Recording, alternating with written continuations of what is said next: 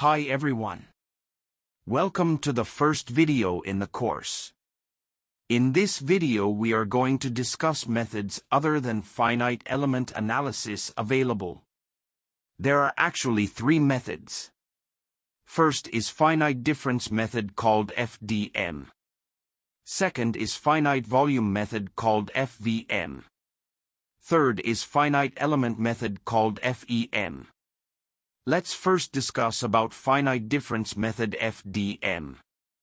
Finite difference method, where we can use finite difference formulas at evenly spaced grid points to approximate the differential equations. This way, we can transform a differential equation into a system of algebraic equations to solve. This approach has several advantages. First, complicated geometries are supported through the use of unstructured meshes. Second, the variational form supports straightforward and stable implementations of many of the standard boundary conditions. Third, it is often possible to rigorously analyze properties such as stability and accuracy.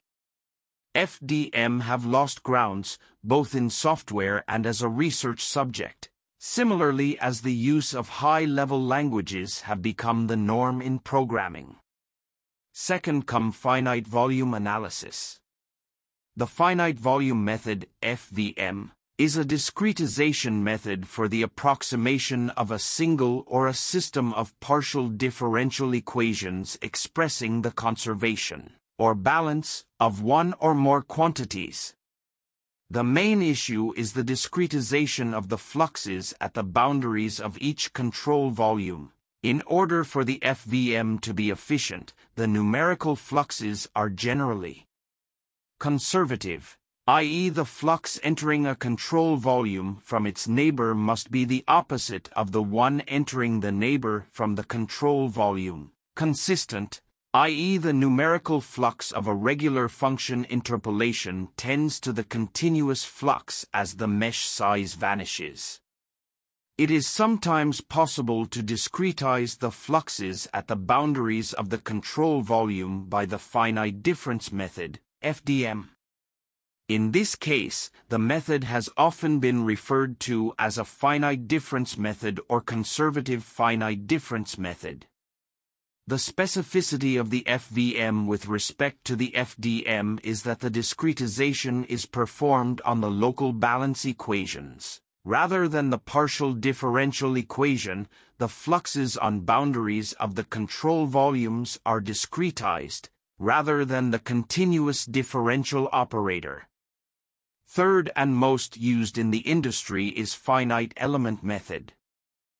How does FEM work? What is the primary driving force? The principle of minimization of energy forms the primary backbone of the finite element method. In other words, when a particular boundary condition is applied to a body, this can lead to several configurations, but yet only one particular configuration is realistically possible or achieved. Weak form. One of the first steps in FEM is to identify the partial differential equation associated with the physical phenomenon. The partial differential equation, or differential form, is known as the strong form and the integral form is known as the weak form. Once the integral or weak form has been set up, the next step is the discretization of the weak form. The integral form needs to be solved numerically and hence the integration is converted to a summation that can be calculated numerically. The weak form can now be reduced to a matrix form. Once the matrix equations have been established, the equations are passed on to a solver to solve the system of equations. Depending on the type of problem, direct or iterative solvers are generally used. We have had a very basic and complicated idea of types of solving techniques being available. But why finite element method has emerged as the most used one in industry? A finite element method, FEM, Discretization is based upon a piecewise representation of the solution in terms of specified basis functions. The computational domain is divided up into smaller domains, finite elements, and the solution in each element is constructed from the basis functions. The actual equations that are solved are typically obtained by restating the conservation equation in weak form.